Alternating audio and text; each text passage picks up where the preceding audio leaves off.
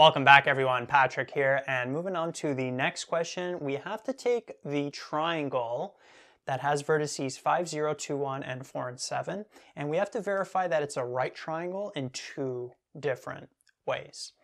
So we've done a question like this before where if we have a right triangle, let me draw one out here. What does a right triangle mean as a review? Well, it just means that one of the angles is 90 degrees. So one way that we can do this, and we did this in a previous video, is we can take this line, find the slope of it, we could find the slope of this line, and then if there's an angle of 90 degrees between them, it means that both lines are perpendicular, and so it means that the slopes will be negative reciprocals of one another. So for example, if this slope is like negative 4 over 9, then this slope here would be 9 over 4, right? The negative reciprocal, or vice versa. You would flip it and then change the sign. And then if two slopes are negative reciprocals of one another, if you find the slope of all three sides, if two of them are negative reciprocals of one another, then you know it's a right triangle. So that's one way to do it. That's one of the ways we're going to do it here. Another way to do it is, if you remember, if you have a right triangle, well, if we label this A, B, C, right, the length of this A, the length of this is B, the length of this is C, the hypotenuse is C, then we know that by Pythagoras' theorem, A squared plus B squared equals C squared. And so another way to verify it is we can find the length of this, find the length of this, find the length of that, and then we can just make sure that this holds right here. That's another way to do it. It's a bit of a longer way versus just finding the slopes and then making sure that two of the slopes are negative reciprocals, but it's a way that you may be asked to do. So I'm going to show you both ways here. So let's, not that a diagram in this case is super necessary, but I'll just make one anyway. So let's let this be A, B, and C. So actually all of this is going to be in this first quadrant. So let me kind of redraw this with more room in the first quadrant. So we'll have 5 and 0, which is like over here. So this is going to be point A, 5 and 0. And then we're going to have point B, 2 and 1, which would be like over here, right? If this is like 2, this is 1. This is not the necessarily to scale. It's just a rough drawing. And then we'll have point C, which is at 4 and 7. So 4 would be like over here. 7 would be like up here. A y value of 7. So this is going to be C. 4 and 7. So if we draw this out, we'd get something like that. It actually doesn't look too much like a right angle triangle. If you drew this on graph paper, if it was to scale, then it would look like a right angle triangle. And then it actually helps to make it to scale as much as you can, because then you can actually see, or at least predict where the right angle is going to be. So I'm predicting that it's probably going to be over here. If we drew this to scale, maybe this 2 would be like a little bit more shifted over, and it would look more like a right angle. Potentially that could be as well. Anyway, we'll see. Nevertheless, we got to find the slopes of all the lines. So what we're going to do is, that's the first method. We're going to find the slopes of the lines and then see if two of them are negative reciprocals of each other. Two of them are perpendicular. And actually, as I mentioned before, it maybe helps to do a to scale diagram, because then you don't have to find all three slopes. You could just find 2, because remember, only 2 of them have to be perpendicular to get that right angle. And then you don't have to find the third slope.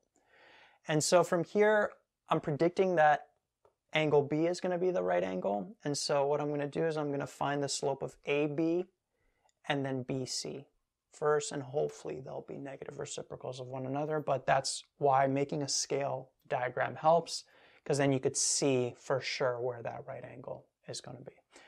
Okay, so either way, let's find the slope of AB. So we got 5 and 0, which is point A, and then we got 2 and 1 for B. So I'm going to let this be x1, y1,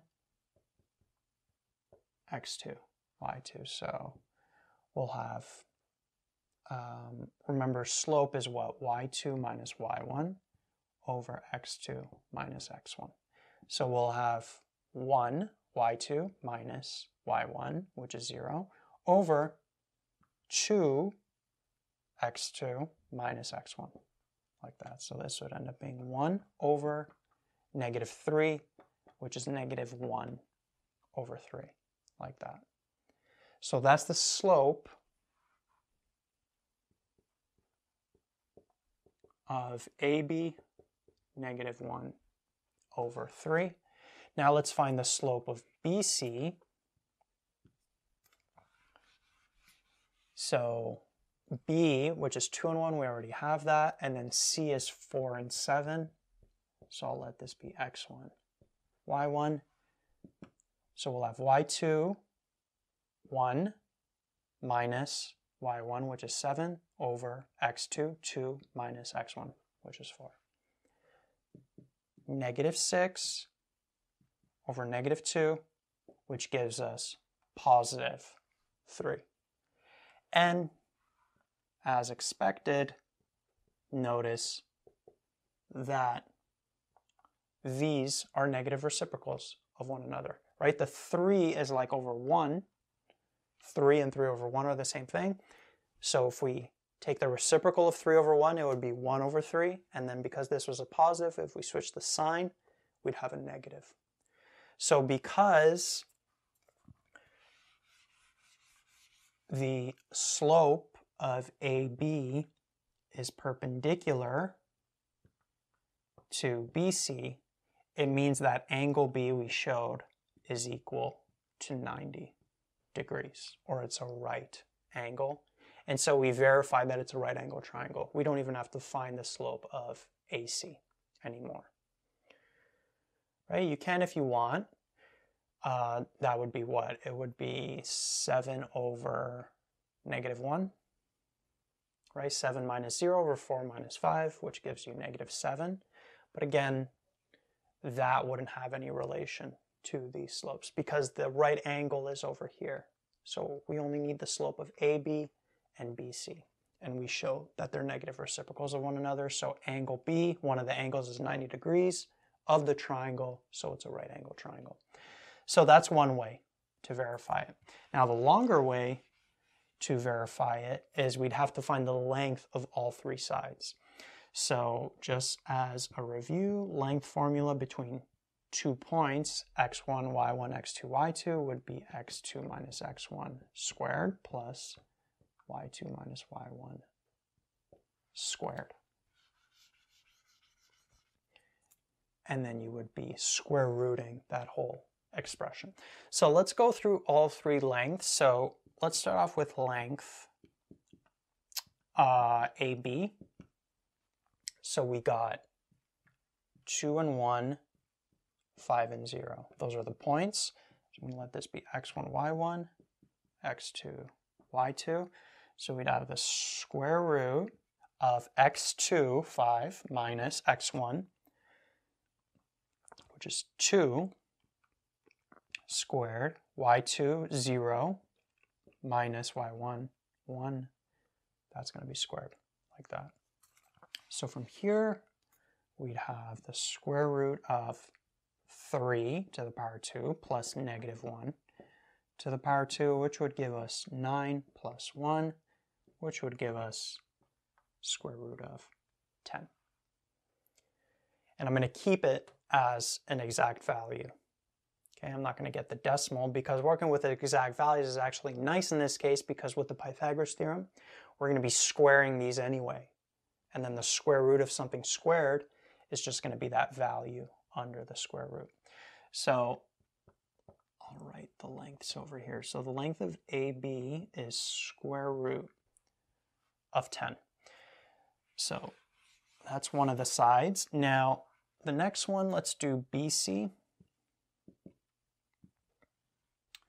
And we're working with 2 and 1, 4 and 7. So x1, y1, x2, y2.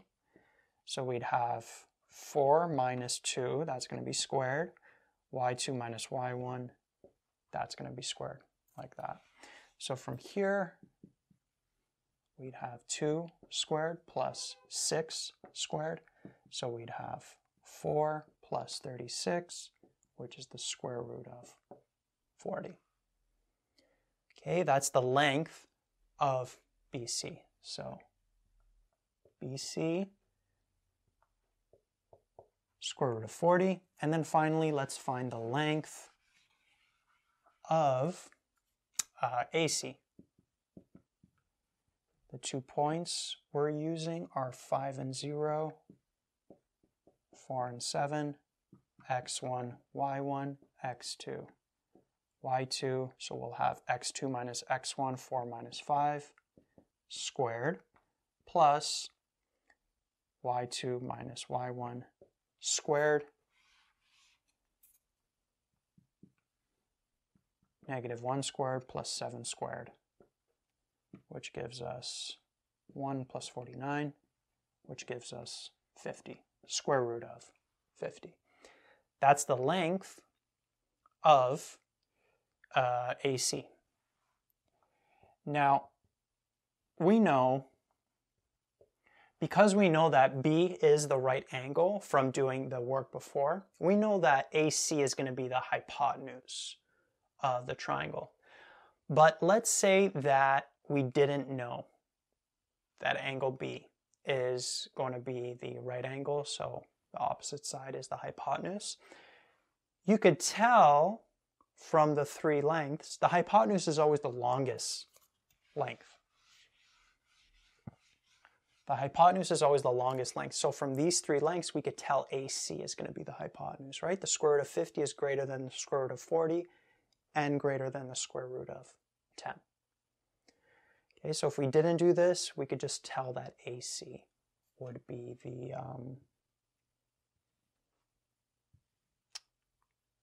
AC would be the hypotenuse. So just to kind of show you this, we have A, C, and then we have B over here.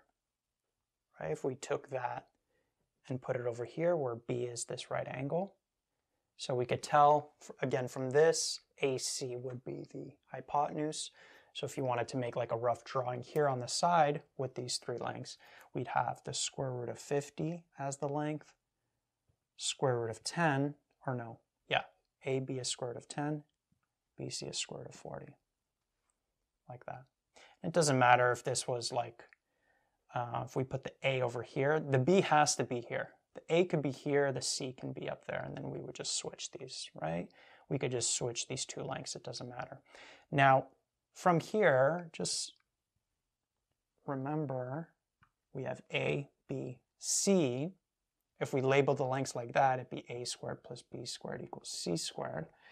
But since we're using actual letters here, what we can say is the length of AB squared plus the length of BC squared has to equal the length of AC squared, like that. So what we have to do here is just plug everything in. So AB is the square root of 10, BC is the square root of 40, and then AC is the square root of 50. And we just have to work with both of these sides, and then at the end we should get the left side equaling the right side, and then we verify it. So notice that square root of 10 squared is just 10, square root of 40 squared is just 40, square root of 50 squared is just 50. And so we'd end up with 50 equaling 50, and so because we got over here, we verified that it's a right angle triangle because the Pythagoras theorem holds. If you got to this point and this side doesn't equal this side, then you did something wrong with your algebra. Then probably one of the lengths was done wrong. the algebra was done wrong for it, right? But if you got the correct lengths, plug them in here, and as I mentioned, because it's nice to keep them as exact values because you're going to be squaring them anyway. They're not always going to be exact values, so sometimes you'll get like maybe 4 over here. Then you'll have 4 squared. This would be 16. But because it's the square root, right, just in general, the square root of something squared is just that thing that's under the square root. Square root of 10 squared, 10. Square root of 40 squared, 40. Square root of 50 squared is 50. Right? And we end up showing that left side equals right side. So that's how you could verify that it's a right angle triangle using the Pythagoras theorem.